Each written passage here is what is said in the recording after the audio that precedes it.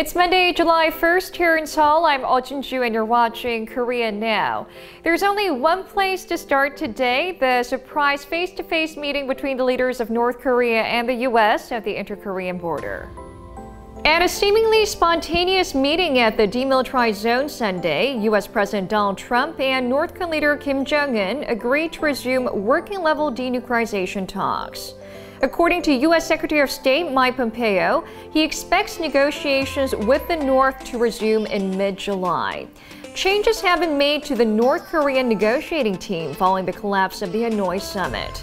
Kim Yong-chol, who had been the regime's top nuclear negotiator at the Hanoi talks, appears to have been replaced. According to Pompeo, the North Koreans will be led by officials from the Foreign Ministry, although he did not elaborate further.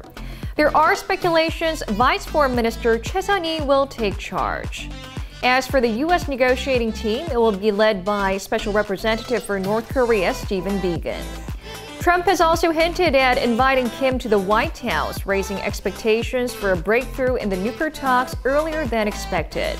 North Korea state media was also quick to report on the impromptu meeting. The Korean Central News Agency said the two leaders held a historic meeting at the DMZ, and Chairman Kim expressed great satisfaction over the results of yesterday's talks. BTS has topped the U.S. chart in terms of ticket sales from 3 countries in its recent world tour. According to Pollstar, an American polling agency exclusively covering live events worldwide on Friday, the K-pop boy band secured the top spot on its Live 75 chart, selling an average of 51,106 tickets at each of their 6 sold-out performances at 3 stadiums in Brazil, the United Kingdom, and France. This puts their ticket average more than twice that of the second-ranked tour.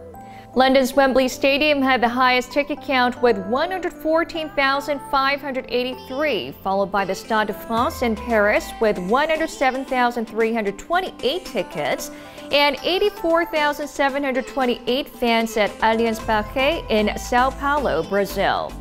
Pollstar says with 12 shows of the 16-show tour already completed, BTS's box office sales currently top $78 million.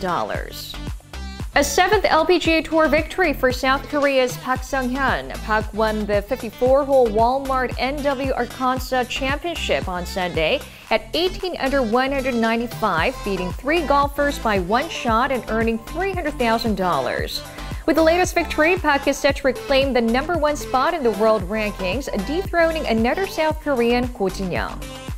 And those were the top stories for today. You can always check the full-length articles on our official website. And don't forget to subscribe to Korea Now for your daily news feed.